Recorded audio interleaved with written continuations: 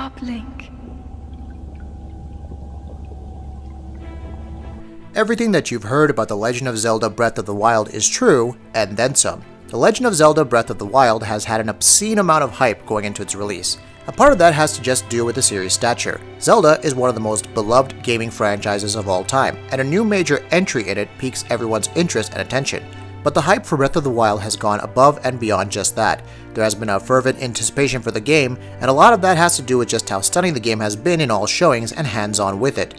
In the lead up to the game's launch, we've frequently been led to believe, though of course it's never been explicitly stated as such, that Breath of the Wild will be the next evolution of open world gaming. Now that the game is here, we can tell you that all the hype in the world would not have been enough to do justice to just how good Breath of the Wild really is. You might expect that, given the fact that this is Nintendo's first modern open-world game. The company pioneered open-world gameplay on the NES, SNES, and then on the Nintendo 64, but it's fallen behind in this regard since. That there would be stumbles, missteps, basic glaring flaws, or deficiencies that one would have to put down to this being Nintendo's first shot at this kind of a game.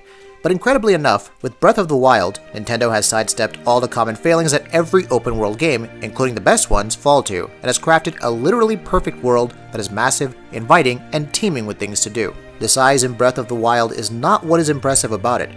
This is a great big open world, sure, but lots of open world games have big worlds, and there have been bigger ones than this anyway. What truly sets Breath of the Wild apart is the sheer degree and scope of the interactivity that is to be encountered in this game. Everything that you see in this game can be interacted with, and everything is governed by a common system of overarching physics that governs these interactions. So for instance, be careful when you pull out a lit torch and it's windy, the wind might carry the flames away and start a forest fire. Or, make sure you don't have anything metallic on you in a thunderstorm, you'll attract electricity straight to you and be knocked out. As it's raining, you might not want to be scaling any cliffs or rocks. Things get slippery and you'll have a hard time. Gravity, inertia, momentum, recoil, everything in the game behaves exactly as you expect it to.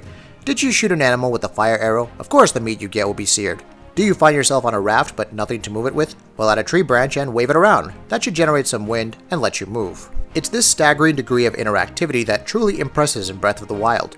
Breath of the Wild's vision of Hyrule is not a game, nor is it a sandbox. It is a full-fledged living and breathing world, and it acts consistently like one. If there is something you want to do, Breath of the Wild will let you do it, without any limits. No matter how crazy your idea is, if the physics of the world permit it, you can do it. And if you do it, you may find you've stumbled upon an unexpected solution to your problem. This is honestly liberating, and it gives the player the kind of freedom that's never found in any other game. In every video game, the player is bound by a series of restrictions imposed upon them by the game's rules. In Breath of the Wild, the rules exist, not to forbid you from doing anything, but to define what happens once you do it. If there is a puzzle in a shrine, there is no longer just one clearly defined solution. Mess around with the tools at your disposal and manipulate the game's physics. Your own ingenuity is all that limits you. This freedom in mechanics also extends to the game's overall structure. Early on in, you're given a full view of this game's version of Hyrule. It is a vast, boundless, endless place stretching out in every direction for as far as the eye can see, and beyond. You're told you can go anywhere you want, even straight to the game's final boss, though you are solemnly informed that doing so will result in almost certain failure. You are given some pointers, a few main quests, and then you're on your own. You're not going to be told where to go. You're not going to be reminded of what your objective is. No pop-ups or annoying reminders will interrupt your play session. For the first time in over 20 years, Zelda seems to respect its players. No more annoying tutorials, everything is taught to you implicitly or as you go along. The player's own curiosity and drive are what are used to substitute for the explanations for the minutest of things. Being set open in the world is a joyous thing. With the game's sheer level of interactivity and the vast expanses available to you, you're never at a shortage of things to do. One of the things that people were worried about in the lead up to the game's launch was how sparse it may possibly be. The world looked a bit empty from all that we had seen. In the final game, this isn't an issue. You run into NPCs, villages, and towns, resources to gather, animals to hunt, outposts, camps, enemies to take down, cliffs to traverse, and all the while you see something else in the distance that catches your attention that you now want to move towards. If you run into something hostile, you take it on in the most fleshed out and challenging combat system that Zelda has ever had.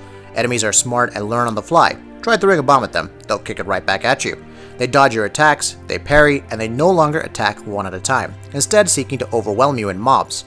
On your part, you have an arsenal of weapons, each controlling differently, and the same abilities: dodge, parry, sidestep, attack, and if you time everything right, the possibility to unleash a flurry of attacks. You're given the chance to attack with all kinds of weapons. You can use one-handed swords, two-handed swords, boomerangs, bows and arrows, lances, spears, and even tridents. Each weapon you have has a certain durability. After a while, it will break, and you can't stop that from happening. This forces you to get adept with multiple different kinds of weapons, and it encourages you to experiment. Every weapon in Breath of the Wild is disposable, like ammunition, and you're not supposed to get too attached to any one of them. You're supposed to use it for as long as it's good, then have a different one handy to replace it when it breaks. To its credit, you will find a lot of weapons in the game, so you're never going to be caught without one on hand. By therefore trivializing weapons and making them glorified ammunition, Breath of the Wild sidesteps the flaw in other RPGs where you can possibly get too powerful a weapon too early and then overpower the game, and it forces its player to be good with all kinds of weapons. No matter how good you get though, you will die. A lot. Breath of the Wild is a difficult game, and everything in the game is out to kill you. As mentioned, the enemies are smart and ruthless, but more than that, it's the environment and your own limits that will do you in most of the time. If you're in a place too cold, for instance, you'll get hypothermia and start losing health until you die, or dress up more warmly. If you're standing on a slope and it starts raining, you lose your footing and slip and fall. If you try to get too ambitious with some cliff you want to scale, you'll find yourself out of stamina, causing you to let go and fall to your death. And if you go underprepared into any of the game's glorious boss battles, which often feel right out of Dark Souls, then you will get your ass handed to you. Oh yes, there are bosses. There are also dungeons. Not as many in previous games. Most of the dungeons in Breath of the Wild are shrines, which are small self-contained puzzle rooms, equivalent to 1 or 2 rooms in the dungeons in previous Zelda games. But there are some of them. I won't tell you how many, so you can discover for yourself. And these dungeons are unlike anything you have ever seen before. Freed from the constraints of having to be designed around one item, you get all your essential abilities in the opening section of the game. They are vast and massive, gigantic moving structures that require full spatial and contextual awareness, as well as some ingenious out-of-the-box thinking. Simply getting to them requires planning and effort, and some very cool set-piece moments, and when you're finally in one, you're treated to some of the best designed areas in the game, which, given just how well designed the game is in general, is really saying something. The dungeons are inextricably tied to the game's story, which is surprisingly complex for a Zelda game. Breath of the Wild is set in a post-apocalyptic Hyrule, 100 years after Link's previous attempt to take down Ganon failed, and it is a dark, oppressive society constantly under the shadow of the looming calamity. The game handles its storytelling largely well, approaches it in a non-linear way, and delivers a narrative that ranks as among the best in the series, and that fans are sure to appreciate. It also helps that Breath of the Wild is the most cinematic game Nintendo has ever made, with full voice acting in the cutscenes, sweeping camera shots, and some epic music to accompany you on your quest, as does the fact that it's written surprisingly well, with sharp dialogue, and all of the trademark wit that the series is known for. It's also largely a beautiful game.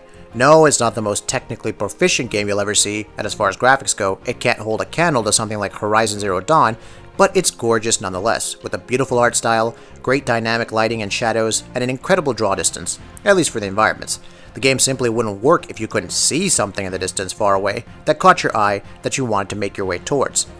There are some frame rate drops, but at least on the Nintendo Switch, these have been largely ironed out by a day one update, and when they show up, they're not that distracting. But ultimately, the best graphics in the world can't cover for a weak core game, and Breath of the Wild is anything but. A truly infinitely interactive world, one that is limited by nothing, not even your own imagination, as well as all the right lessons learned from the staleness that had begun to set in with the last few console games in the series, all come together to deliver what is hands down the most sophisticated, best open world game we've ever seen, and also the best Zelda game, the best Nintendo game, and quite possibly the best, most perfect game of all time as well.